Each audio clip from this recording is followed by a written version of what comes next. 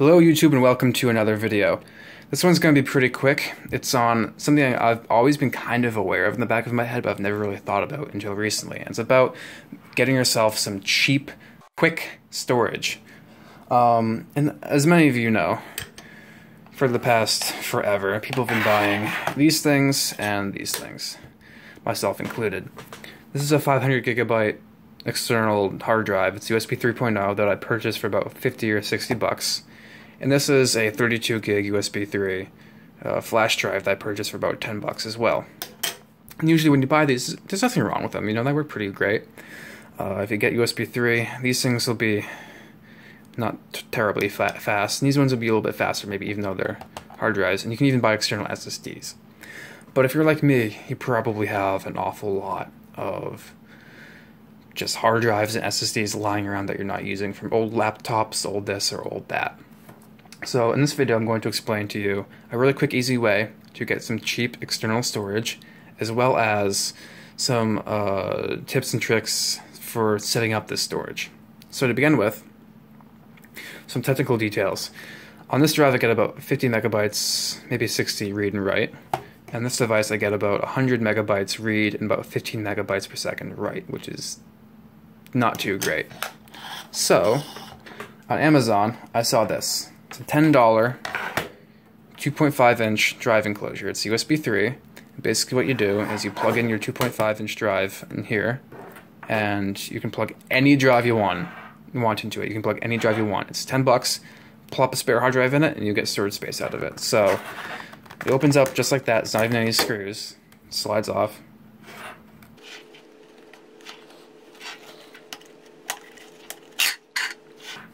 And there you have it. This hard drive was from my Lenovo laptop I bought a few years back.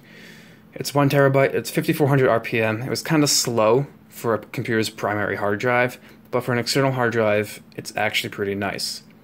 I was otherwise not going to use it for anything, but it felt silly to have a slow 500 gig hard drive and that thing right there, and to have a 1 terabyte drive I wasn't even using. I was even contemplating pulling this thing apart and putting my own drive in it, but it's really not made for that. It might have firmware on it that only accepts certain drives, and it might really not like the process physically of being taken apart. So this device received about 150 megabytes per second read and write, which is, you know, it's probably 2 or 3 times this device. And the read is probably about 50% faster than this, and the write is about 10 times faster than this. And it costs less than this, and about the same amount as that, because I just had this hard drive lying around.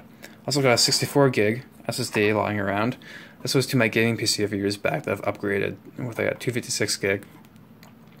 And with this device plugged in there, it gets about 250 megabytes per second read and about probably 200 write, which is pretty great. SSD is usually plugged in via SATA or a little bit quicker than that, but if you have spare drives lying around, the gist of this video is plug them into one of these things and you'll get a lot of storage out of it. I recommend it to all of you. Now, if you're like me and you've pulled a drive out of a computer, there's probably some steps you're going to have to take to actually make it mountable storage. If you just plug into one of these guys that you bought, and you plug it into your computer, you're going to see something a little bit like this. So I just went ahead and I took a hard drive from a laptop and plugged it into this external enclosure. I'm going to plug it in to show you what happens. So if you plug it in, your disk should come up pretty nicely. However, there's a little bit of a technicality to it. You see your disk, you say, okay, great, my disk showed up, I can save files to it. But there's more to it than that.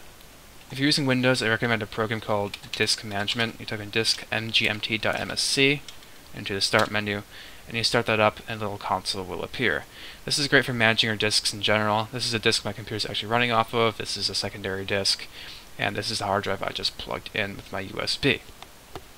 And again, that's a laptop hard drive, basically just sitting in that external enclosure plugged into my system. So what's happening is that, great, I have my 80 gig disk, and this is what actually shows up in Windows Explorer is local disk E, right? But there's all this stuff here that you just don't need, and it might even have boot data on it that if you plug into a computer while it's trying to boot, it might try to start up from the old installation that you basically pulled out of your laptop into the enclosure. So I'm going to show you a little bit of a trick for removing that. If you look at the disk, in Disk Management, it'll have a disk number, and this one's number 2. So a good little trick is to start up a command prompt with cmd and type disk apart. It kind of starts like a command line interface version of this menu here, except you can do a little bit more with it because you can't really delete these partitions just by right-clicking on them. So if you type in list disk, it'll show you the exact same thing that's shown here, just in a command line environment. And what you want to do is you want to take that disk 2, and you want to clean all this crap off it, and just make a new partition so that you get all your data storage capacity available to you, and it doesn't confuse your computer when you try to boot with your USB plugged in. So you type in select, or cell for short, disk 2. Make sure you're selecting the right one. If you select the wrong disk, you can delete all the data on a disk you don't want to delete. If you type in clean, it removes everything off that disk. So after I do that, this disk is now completely blank. Now you'll notice if you go into your Windows Explorer, there's nothing in here. It disappeared. Where'd it go? It's still there, but it's not there. That's because there's no volume on it. It's not formatted, and you have no mount point, and it's not even initialized. So what you have to do is you have to go to the disk and go to initialize disk. MBR GPT, I'm not going to explain that. If it's under 2 terabytes, use MBR. So you do that, and then you make a volume on it, and this is where you give the volume its label, and also mount point. You can mount it as drive E. I'm going to call it 80 gigabyte. That's not supposed to happen. Ignore that. That's kind of not really even a big deal.